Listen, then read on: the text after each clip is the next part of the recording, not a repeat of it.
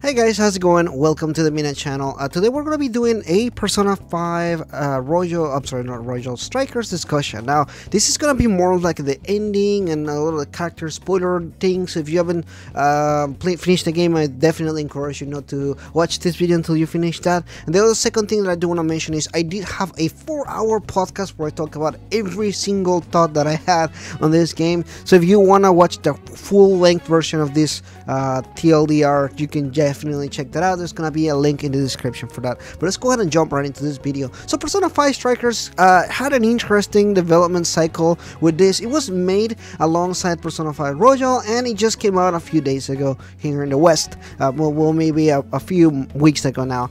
So I had originally played this game in Japanese, and then I played it again in Chinese, and then I played it again in English. So I had a lot of time to kind of dwell on my thoughts and feelings on the game and the characters and everything like that.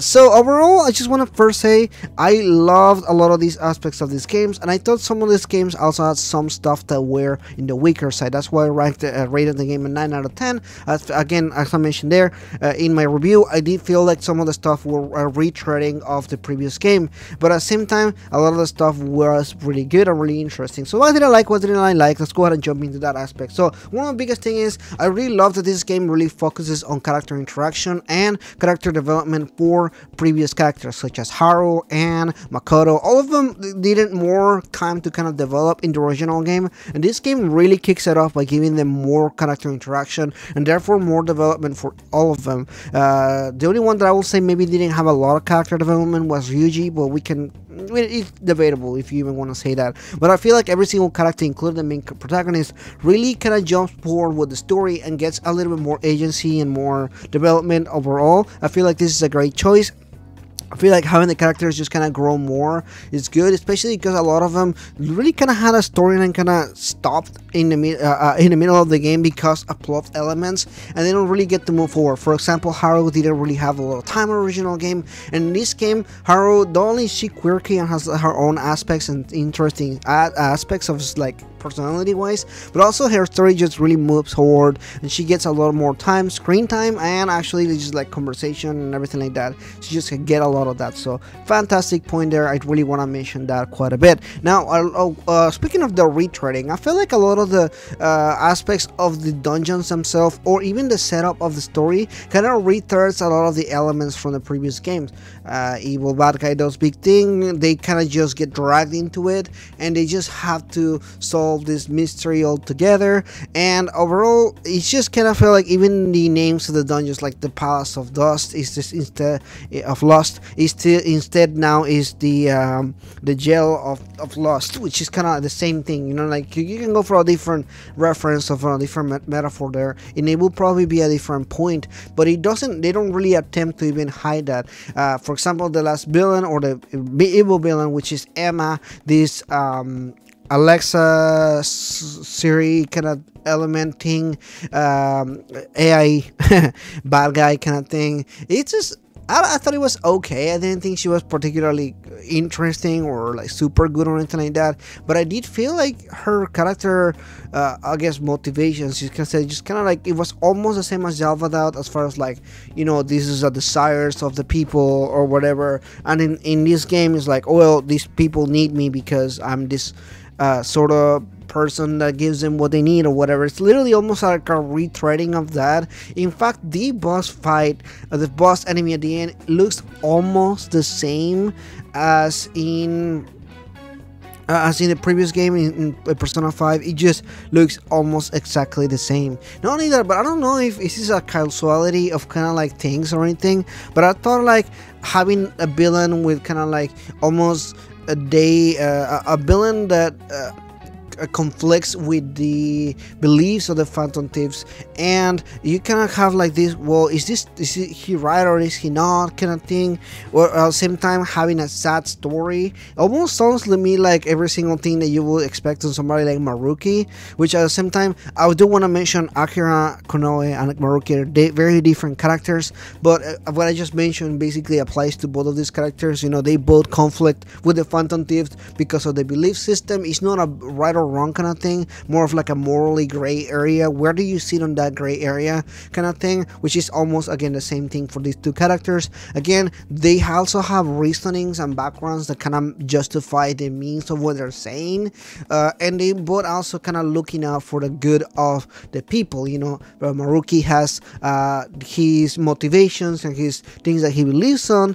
and then Akira also kind of has like, okay, well, this is what I believe is right, although at the end of the day Maruki was not being I guess controlled by a AI such as Akira, who was kind of like being manipulated by the AI the entire time at the end of the game. So there are like some differences and similarities here, but there's definitely a lot of similarities in these two games.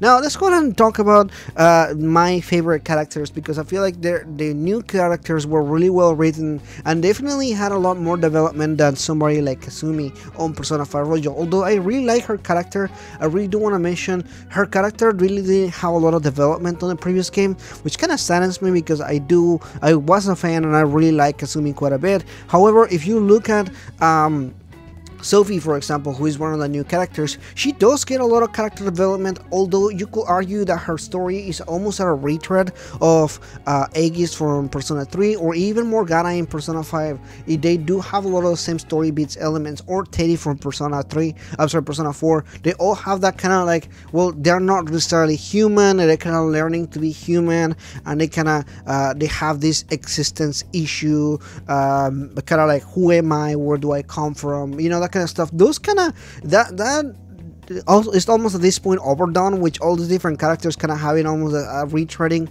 of that same storyline. Understandably so, all three of these characters are definitely very different, but to me, every time that I kept looking into her storyline, I was like, it almost feels like every other character mascot from every other game that I have so far, from Persona 3 all the way to Persona 5. They do have kind of like that similar elements on storytelling, so I do want to mention that. However, Kasumi, I'm sorry, Sophia has her own personality, her own quirky elements, and I did actually enjoy her character quite a bit. She was really funny when she needed to be funny, and she was really serious and kind of like almost like a hard on the team when it needed to be, and I actually appreciated that, because Persona writers have an issue writing characters that are either too funny or kind of almost not being able to be taken seriously, and like somebody like Morgana, for example, or Ryuji, were kind of like, they're almost like the punching bags where they kind of play off of each other and like they're the joke of the team most of the time.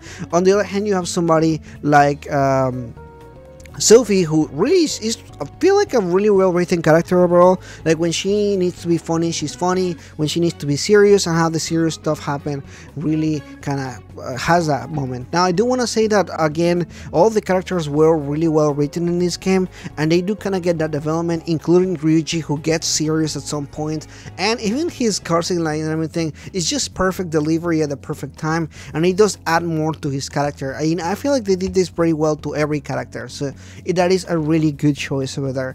My other character that I really enjoyed quite a bit, and actually I even made a whole video about this, is Senkichi. Senkichi, in his relationship with his daughter Akane, really kind of played off of each other really well. He actually, oddly enough, really served as a good way to kind of develop Makoto as well. I thought Makoto was really lackluster on Persona 5 or even Royal, but Strikers really did a pretty good job as far as like developing this character, and at the same time giving off the story for Senkichi and Akane, who has obviously the father-daughter relationship, or, you know, father that goes to work and he's busy with the police. At the same time, you have Akane, who is kind of like the daughter of a cop, and she has like her own thing and everything like that. The storyline actually surprised me in kind of the way that it turned out. I knew a lot of the elements because of spoilers, of course, and obviously like even flipping through the art book and everything, but at the same time, the way that it's played off is really interesting. I really love the dynamic between the two, and also I love the dynamic between Senkichi and the Phantom Thief before he even became a Phantom Thief himself. There is a lot of cool elements as far as like seeing them, how they kind of came off to be and everything like that, opposed to like the relationship with each other, as like this cop is kind of helping the thieves. It almost reminded me of the relationship between like Batman and the commissioner in Batman, kind of like they have like this trusted alliance with each other. They know what they can or cannot do, and they have like this confidant almost element to it. And I really love that this game, although it didn't have the confidant elements, it does build up a confidant with Zenkichi. They have this relationship that kind of develops over time, all to the point where they actually go to his house and they meet his daughter and all kind of stuff like that, even before again he became a phantom thief. And it just kind of spirals out of control in an interesting direction. But I really like the way they actually introduce his character. His character is interesting. Voice actor did a pretty good job as kind of having this mature phantom thief kind of joining to a team. I like the way that they utilize both Sophie and Zenkichi as well, because if you're a new player and you never play a Persona game, there's a good way to introduce new people into the series, and that is having a new character learning the ropes as kind of like the phantom thief. And having both Zenkichi and Sophie as kind of the eyes for new players was an interesting concept. I think that it worked really well. It really paid off because both of these characters are funny and interesting, and they have a lot of kind of like, well, I don't know, what is this, what is that, what is the metaverse, what is all this stuff that kind of like, if you were a new player, this game definitely has a good way to kind of introduce all those mechanics to you, kind of to learn the things and everything. I really appreciated that quite a bit. Overall, I really like this game. Obviously, if you want to talk about the flaws, I did again feel like the returning was a little bit on the too overused. Maybe having more different beats on the story would have been interesting. I actually didn't like the fact that all the villains had like redeemable qualities kind of thing. Like they were all like evil, but at the same time they were actually good people that some things made them bad. That just kind of didn't work out for me super well. And the last thing is just I really felt like this game had an interesting pacing.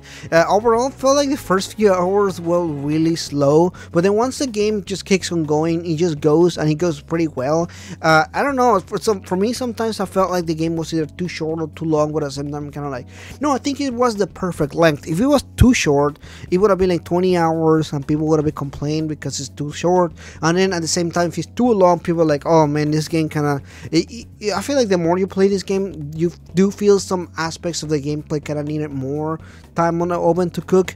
I did compare this game previously to games like Devil May Cry or even Nier, but I do feel like those games kind of excel more on that hack and slash aspect than this game. This game does have a really good tools and gameplay aspects that I really enjoyed, but overall I just felt like this game maybe could have been done a little bit better in some of those aspects as well, whether it's the gameplay itself, a lot of the elements when it comes to what they do and everything. I do feel like some of the combos and everything could have been more better explained. The master arts could have added more layers to it. I feel like 4 layers for the master arts wasn't enough. Maybe more of them with adding more combinations of attacks, and maybe a button that allowed people to kind of deflect or even shield or something would have been an interesting aspect of it. But overall, that's pretty much my thoughts and impressions there, guys. This is my final spoiler talk here. I don't expect people to go through 4 hours of footage to kind of hear all my thoughts and everything. That's why I wanted to make more this focused and concerned video here. Let me know in the comments below, what do you think about these spoilers? What was the bigger twist or anything like that? I didn't even really get a chance to talk about the other character or anything like that, but I feel like this is good enough for me to kind of talk all of my bigger thoughts and everything. Thank you so much for watching this. If you're new, please consider liking and subscribing, and I'll see you guys next time.